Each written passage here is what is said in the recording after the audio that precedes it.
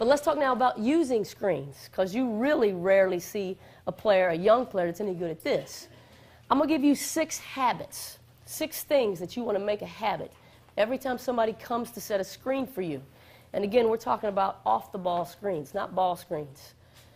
The first habit, when you recognize that somebody's coming to screen for you, is to move opposite. Move opposite. As soon as you see that screen coming, you want to move in the exact opposite direction of the way you're going to come off that screen. This is just another example of cleverness.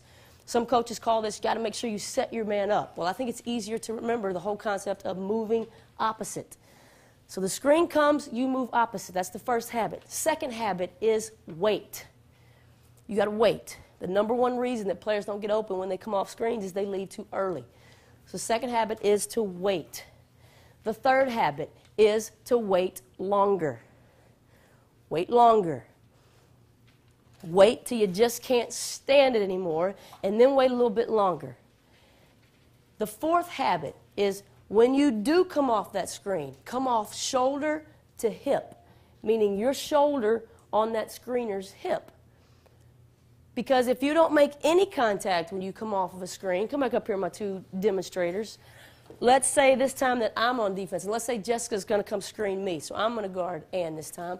And let's say, Jessica, you're not smart enough to know about the whole double wide screen yet. All you know how to do is set a regular screen. So here comes the regular screen. She sets the screen on me. Now, if she sets me up, even if Ann moves opposite and waits, and she doesn't make any contact, don't make any contact when you come off the screen. Even a mediocre defender is going to be able to squeeze through here and stay on her. If she goes shoulder to shoulder, you can just stay right there. Because a lot of coaches will teach to go shoulder to shoulder, so move opposite, set me up. If she tries to go shoulder to shoulder, a good defensive player is just going to push their way through there. But if she goes shoulder to hip, so this time I literally want you to take your shoulder and put it on her hip. So move me opposite. If she goes shoulder to hip, well, now it's tough even for a good defender to get through there. First of all, she's got a head start on me.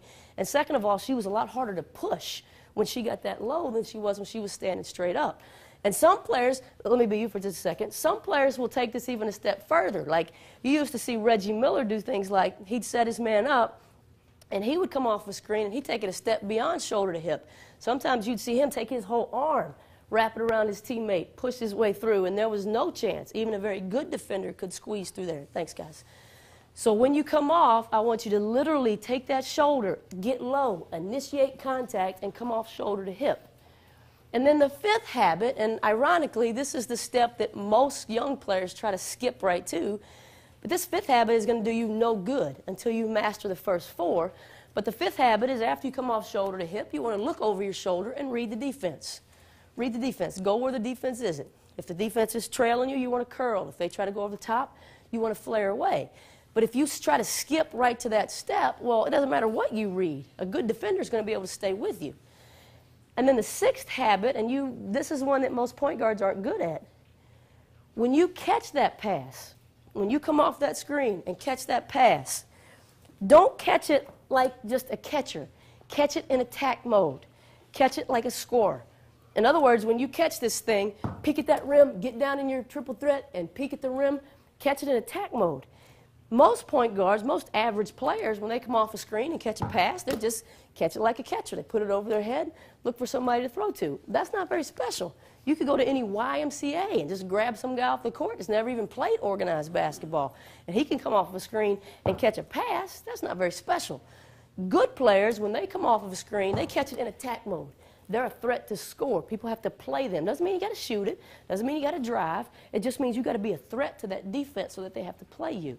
So we're going to work on all 6 of those habits today.